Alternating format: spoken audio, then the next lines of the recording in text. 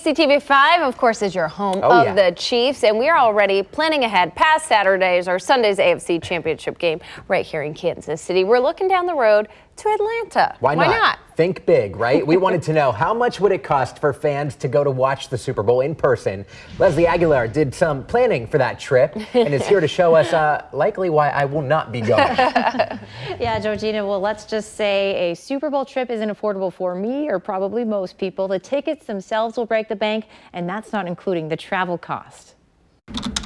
First things first when planning a Super Bowl trip, tickets. The lowest price they're showing right now. Ticketmaster prices, definitely not affordable. StubHub, cheaper but still $3,700. That's for the upper deck, but it's our most affordable option. Next, we gotta get there. It's more than 12 hours to drive to Atlanta from Kansas City, so we want to fly. For right now, $274.86, that's not bad. That's with a 10-hour layover, but hey, it's cheap. Next, hotel. The ones close to the stadium. It doesn't look like they have that many rooms left. Sold out already.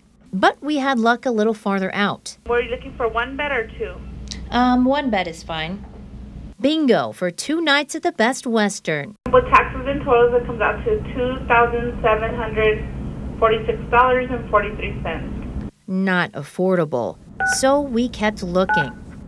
It's $299 plus tax per night. The total would be $702.18. That's at Super 8. How many rooms are left for that week? I've got 10 rooms in total.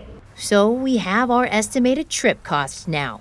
I'd like to be closer to the front and not in the nosebleed section, but yeah, I'd like to go. It's the first time they've been this close to the Super Bowl since I've been alive almost, so it's looking forward to it. We asked fans to guess the cheapest prices we found. Cheapest $500. Whoa! Okay.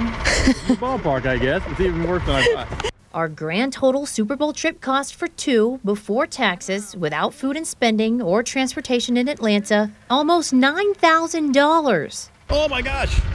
Okay, yeah, I'm definitely not going to the Super Bowl. That's a lot. I'd be watching them on TV though.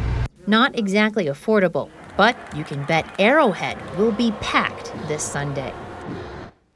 So keep in mind, all of those prices were as of about 8:30 yesterday morning. They've already gone up, and I bet some of those hotels we spoke with have already sold out. So the longer you wait, the more expensive that trip is going to be.